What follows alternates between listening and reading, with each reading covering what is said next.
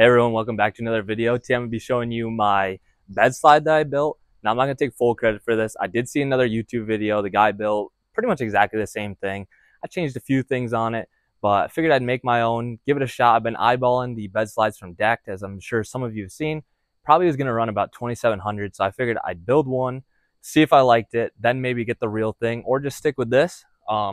This took me around 2 hours to build and about $150 in materials, so not bad at all. And some of you guys might have some of this just laying around scrap wood as well, and it'd be a lot less to make, obviously. So anyways, I've got some stuff on here just as like an example to show you how it works. So a lot of guys that have trucks, I'm sure all of you do pretty much, it sucks when you need something up front, right? You either got to get up into the truck bed, or if your truck's high, you can't even reach over. Sometimes you can, right?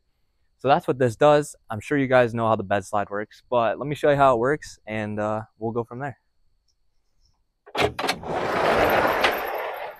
So as you can see, it moves pretty easily. It's all on ball bearings. It's not too much effort at all. So now, you know, if I wanted to grab this, oh look, I can get this pretty easy now.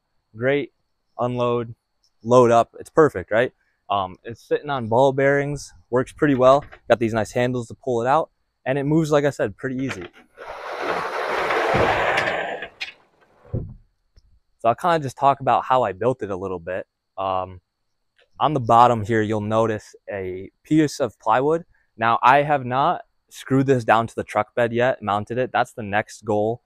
That way, because when you do get it really loaded and you pull it out all the way, it does tip up a little bit just because it's not secured. But anyways, so you got one piece of plywood, right? And then you get these ball bearings. These are from Harbor Freight. They're just like a mounted ball bearing. They're like $1.36 a piece or something like that. I can't remember. They're not more than $1 something. And I got 16 of those. I did 4 rows of 4. And then on the sides here, this ledger, and I'll bring this up close in a minute to show you, but this ledger is just a 1x6 deck board, standard deck board. I screwed it from the bottom. And then I just put a little lip here. I ripped down a scrap deck board to 1 inch and put that here, mounted into the piece of decking here.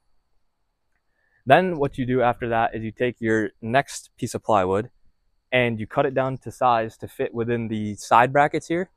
And then you're just going to rip another deck board, the difference of here, leave a little gap, that way it slides. And that's what allows it to operate. And then I just put these 2 little handles, and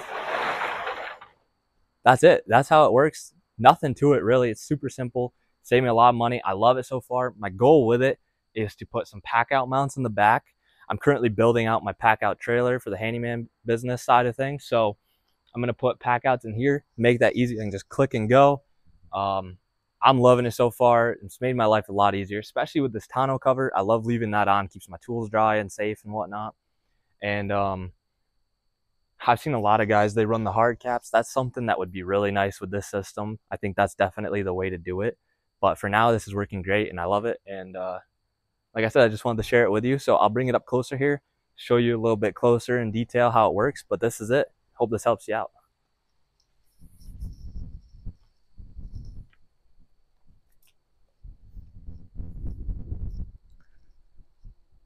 So coming up close here, as I was telling you, kind of just show this.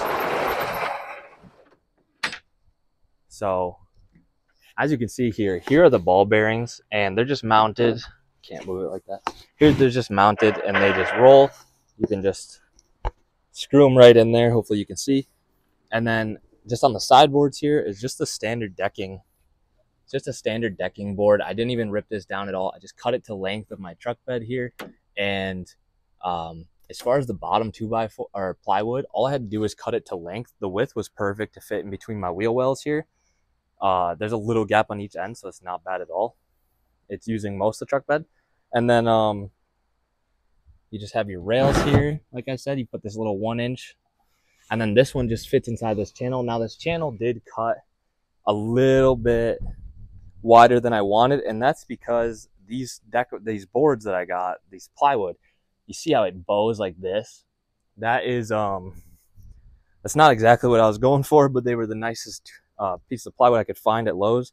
You know how that goes. And So if you can find straighter boards, you can get a more precise cut. But that's just, you got to have room to allow it to move. But then you also, once you get it pulled out, you can see here, that's what stops it from coming all the way out. So you really want it as tight as possible. And it doesn't really matter too much like that. You can see that's just what allows it to dip. So if it was tighter, it'd be straighter. Not a big deal.